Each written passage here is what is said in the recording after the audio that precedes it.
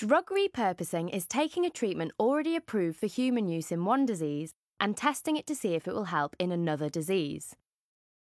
This is an effective way of identifying new treatments for conditions once their underlying disease mechanisms are understood. One of the benefits of repurposing is that it is faster to get a repurposed drug from idea to patient use than traditional drug discovery processes. Also, drug repurposing is often the only economical solution for rare diseases. Some diseases are so rare that there is no feasible way for a company to get a fair return on investment. So the companies avoid those diseases. This is where patient groups come in. They can support research not typically funded by industry and drive treatments to patients. So how can patient groups become involved? The first thing is to just get started. Gather as many individuals as you can who are patients, caregivers, philanthropists, scientists, clinicians, and industry members.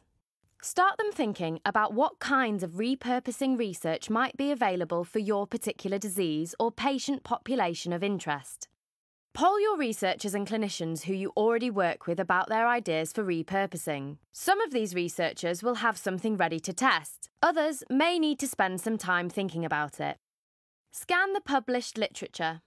There is often a lot of helpful information already published that describes repurposing opportunities, or can lead scientists and clinicians to repurposing opportunities.